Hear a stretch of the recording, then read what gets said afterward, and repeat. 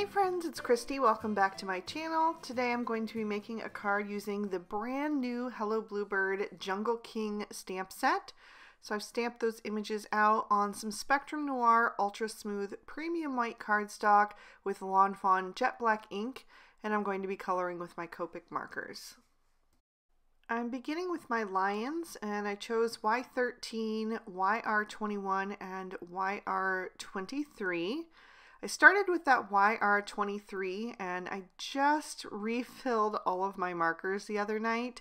So I had a little bit of spillage on this guy. Not to worry, I am going to be able to cover that up and you won't be able to tell from the final image. Luckily, all of that color stayed within his mane, which is going to be a darker brown anyway, so it was no big deal. I just took the other cap off to help equalize the pressure in the barrel, and I also grabbed a piece of scrap cardstock on the side and just scribbled off some of that excess ink, and then it was fine.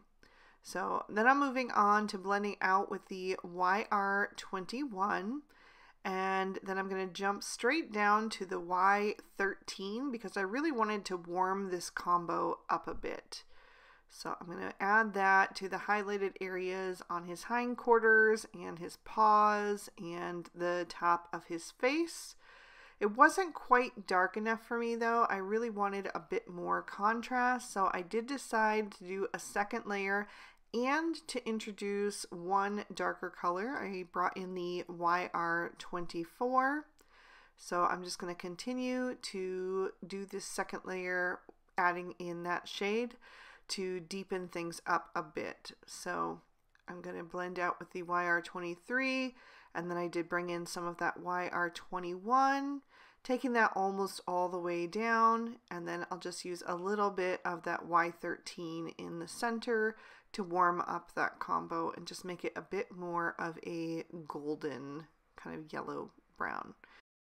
I didn't quite like the transition areas between the YR21 and the Y13, so I just did a little tip-to-tip action with both of those shades to smooth that out, and was much happier with that. And then I'm going to move on to coloring my second little guy, and this time I'm jumping straight in with that YR24 and doing his shadows as well, all down the back of his body, on the underside of his arms, and around his face, especially on the right hand side since his head is tipped a little bit more toward the ground. And I'll just continue working my way through from darkest to lightest to fill him completely in. There are so many cute little lions in this set. There's 5 different lions that you can color, and I think each one of them is so adorable. But I just really fell in love with this little guy napping. I think he's super darling, and yeah, I just had to use him on a card. I am doing a second layer on him as well, just real quick and easy to beef up that saturation and get him to the same level of depth as the other guy is. Keeping those highlights on his belly and the tops of his legs and the center of his face. And then I will color in the tail with the YR23. And I just did that singly since it's such a small area. I did that for both of them. And then I'm going to bring in R20 and R22 for the cheeks and the insides of the ears. Just a little of that R22 because it is quite dark. And then blending that out with the R20 to soften that into the rest of the golden yellow tones. Then for the mane, I wanted to have a nice rich brown, and I wanted to go pretty dark because I needed to cover up the marker spillage there. So I'm going to use E55, E57, and E59, placing that E59 closest around the face, and then blending out with the E57. And I'm making sure to work back and forth over the edge of that E59 so that I don't have any harsh lines left behind.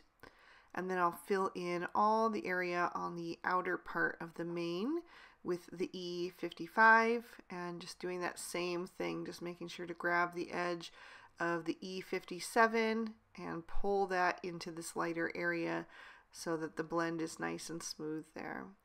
And I really like this combo with that golden yellow brown for the lions. I think it looks really rich, and it ended up not too dark by adding in that E55. I'm going to color the tail to match, and then I'll do the same for the other little guy. Just starting again with that E59 closest to the face. I think you could do it either way. If you wanted to put the darker colors on the outside, that would work too, but I just figured the part that is the highest is the part that's catching the light the most, so that's why I went ahead and put my highlight on all of those little tips. I really love the richness of the tones that these guys turned out, but I think it would also be fun to color them in really pale shades, so I think I might try to do that next time I color these little lions, because I think that would be really soft and sweet, maybe perfect for like a baby card. So yeah, let me know if you'd like to see some softer coloring in the future. So I'm going to move on to the trees, and I wanted to use a different brown than I had used for the lion's manes. So I decided to go with E43, E44, and E47, and I'm going to add a little bit of shading on the right side of all of the branches. I really love these trees. I think they look gorgeous and really help to set a scene. This stamp set is one of the taller stamp sets, which is always nice because they can pack a lot more images and sentiments in it. This one has 5 different sentiments as well. So yeah, lots of good stuff here. So for both of those trees, I started with the E47 and then blended that out with the E44, and then used the E43 for a highlight on the left-hand side. But either side would have worked. I think it just depends on how you want to stage your scene or where you want to put your light source. But I'm going to move on to the stone and do that in some warm grays. I'm using W1, W3, W5, and W7. So I'll add some little shading bits here and there to make the stone not look flat with that W7, and then blend out with the W5. I'll fill in most of the rest with the W3, but I'm going to save a little highlight area in 2 spots for that W1. For the grasses, I decided to go with G94 and G99, and I'm just using the 2 shades since it's such a small, skinny little area. The G94 has a darker cap than the G99, so I accidentally picked up the lighter shade first.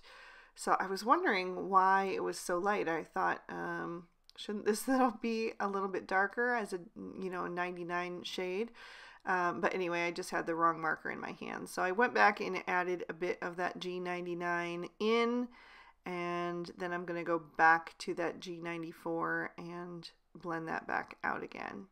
And you'll see in the final card that I did stamp and color and die cut 1 more of those shorter little patches of grass.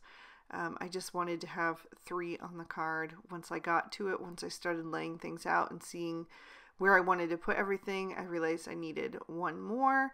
So I stamped and colored that off screen just to save time in the video, because I didn't realize it until after I had already done this portion of the coloring.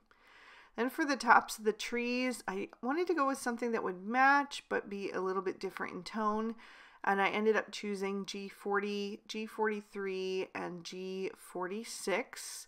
So I'm going to place that G46 down at the bottom of the tree, and then blend up with the G43, and I'm doing little circular scribbly motions as I lay that in and pull the edge of the G43 up, because there's quite a bit of difference between those 2 shades, and I really want to make sure that the blend is nice and smooth. And I'll do the same thing when I get to the G40.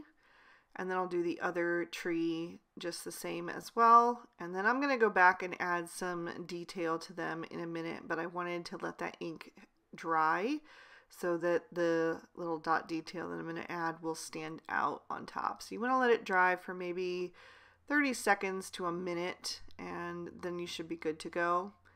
But once I have that filled in, I'm just going to go back. I actually did a second layer on there because I really wanted to increase the depth of especially that darkest shade, but I just felt like the trees were a bit too light for my taste. So I'm going to just repeat all of those layers on both of those. And one thing I like to do on the second layer is not take it up quite as high as I did the first time, and especially with that lightest shade, I like to leave a little area that only had the one coat of that on there, so it just makes it even lighter, keeps a nicer highlight there. And then, like I said, I'm going to go in with some dot detail just to help it look like little leaves. I did it with the G46 first and then the G43. I'm going to leave the top blank. And then I also wanted to add in a little bit of the G99. So just a few little dots of that closest to the bottom and super small. And then I did go back with a few more of the G46 and the G43. Just layering those dots on top of each other, and then I'll take a little of the G40 to kind of blend over the top ones to help push them back into the tree a little bit softer, and then I'll trim these images out with their matching dies. For the background, I've taken a piece of Bristol Smooth Surface cardstock and I've die cut that with the third largest of the nesting decal dies. And I'm going to watercolor a background using some Distress Oxide inks. I'm starting with some Bundled Sage, and I also have some Rustic Wilderness. So I'm going to use quite a bit of that Bundled Sage, just kind of putting in little patches here and there. And then I pulled in some of the Rustic Wilderness. The Rustic Wilderness was way too dark, so I added quite a bit of water to that and kind of blended it into the Bundled Sage. Then I'm going to clean off that acrylic block that I've been pressing my ink onto, and I'm going to add some antique linen because I wanted this to be kind of like more of like what you would see in the desert area, the safari. So I am adding some little patches of dirt or whatever along with the little patches of grass, and I will blend that up toward the like 2/3 mark on that cardstock. And then I'm going to bring in mustard seed for the sky, and I probably should have pulled out squeezed lemonade instead because this was a little bit dark, but I just added a lot of water to it. I wanted to have kind of a really bright yellowish sky as if the sun were really high and hot overhead.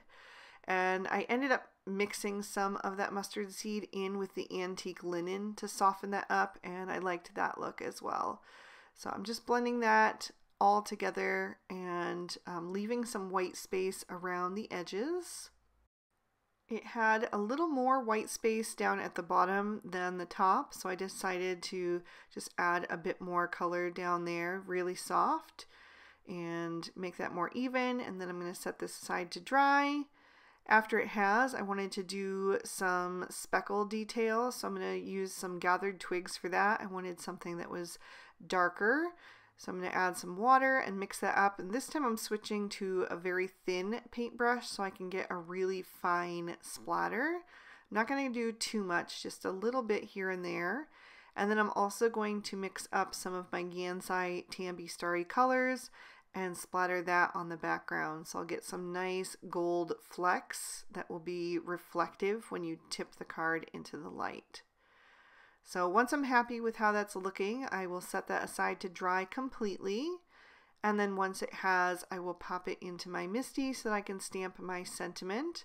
I'm going to use VersaFine Onyx Black ink. And the sentiment that I chose says, "Wishing you a roaring good day." I'm going to stamp that twice to make sure it is nice and bold on the card. And then I will pop my card base in my MISTI. I'm using Lawn Fawn Sticky Note cardstock, and I'm going to stamp in dough ink. So I'm taking another one of the lions and another sentiment that says, "You rule."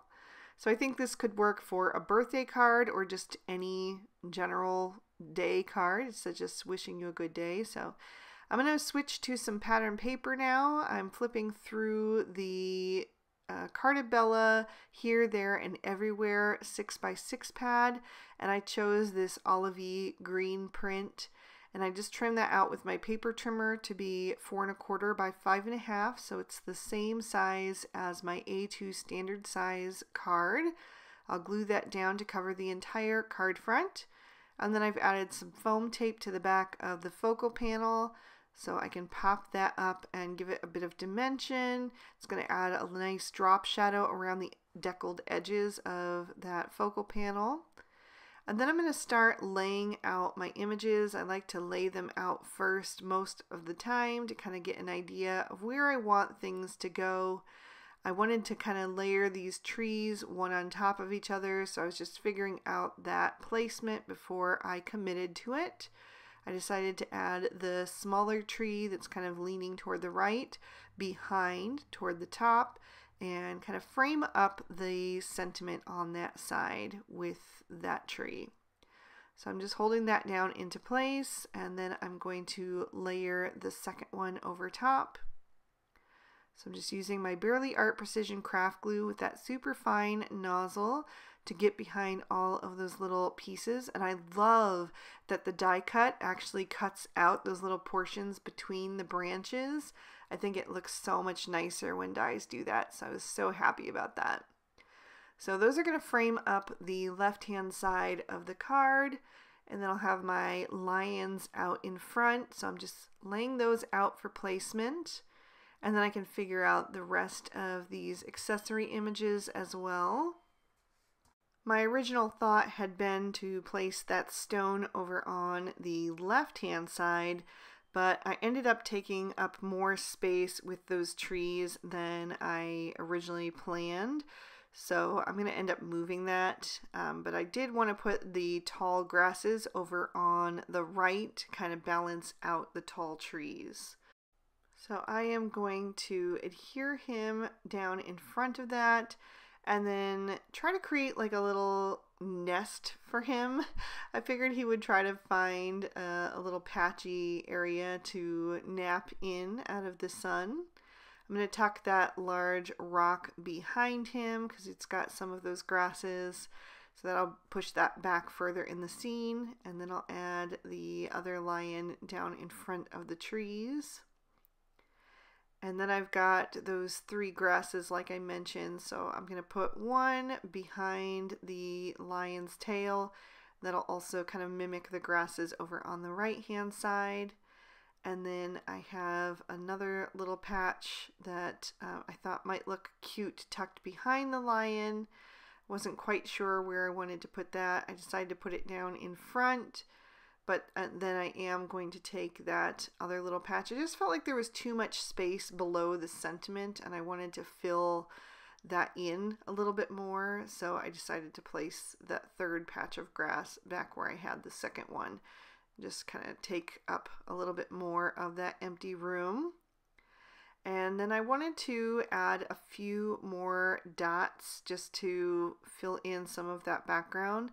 So I'm going to fake it with a Copic marker. I'm going to use the E57 and just add a few little dots here and there and kind of fill in that background a little bit more. Since this is a pretty masculine card, I decided not to add any Stardust stickles, but it does still have that gold shimmer on it for a little bit of an accent. So that is going to finish off this card. I'll give you another peek at the inside. I really hope you guys enjoyed seeing these brand new products in action. I absolutely adore these lions and can't wait to use them again. If you did enjoy it, please be sure to hit that like button and subscribe to my channel. I'll have lots more content using the brand new release in the coming days and weeks. And all of the products I used today will be listed and linked for you down below. If you'd like to keep watching, here are 2 extra videos I thought you might also enjoy. You can click on either one to check them out. And thank you so much for spending your time with me today. I hope you had a good one, and I'll see you soon in another video. Bye-bye.